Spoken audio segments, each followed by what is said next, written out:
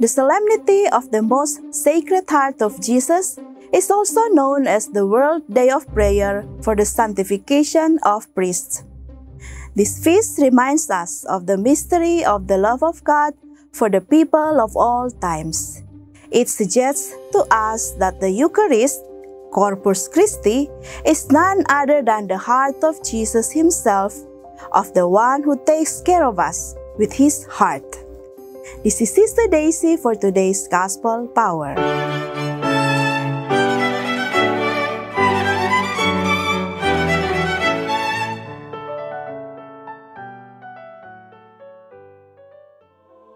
Since it was the day of preparation, the Jews did not want the bodies left on the cross during the Sabbath, especially because that Sabbath was a day of great solemnity.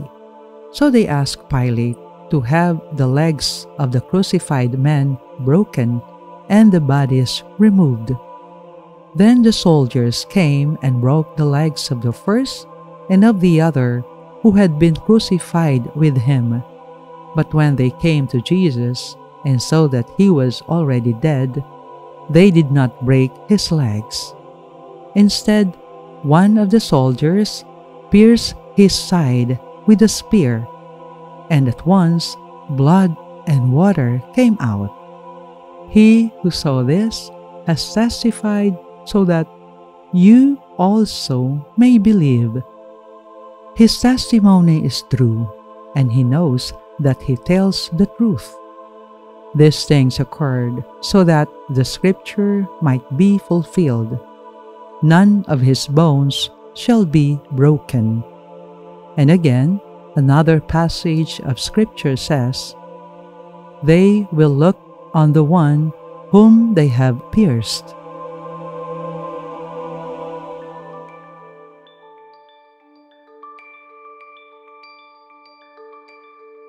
My brothers and sisters, Jesus voluntarily lays down His human life to grant the gift of divine life to the world.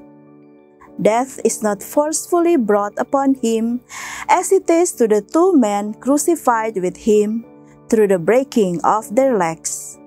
In the case of Jesus, this measure is unnecessary, for He has freely handed over His Spirit as a majestic King who has fulfilled His mission. But just to make sure that Jesus is already dead, one of the soldiers thrust his lance on his side. As blood and water flow profusely from the open wound, the evangelist recognizes in this happening the fulfillment of Jesus' own words. Let anyone who is thirsty come to me, and let the one who believes in me drink. As the scriptures has said, from his heart shall flow streams of living water. The evangelist explains further that this living water is the Spirit, the gift bestowed at the price of death. There is no limit to love's giving.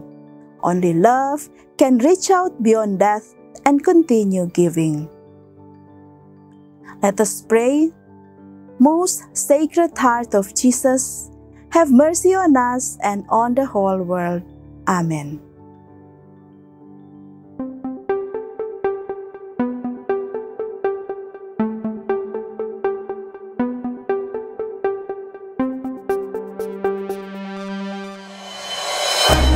We are here to provide a new way of communicating and proclaiming the gospel.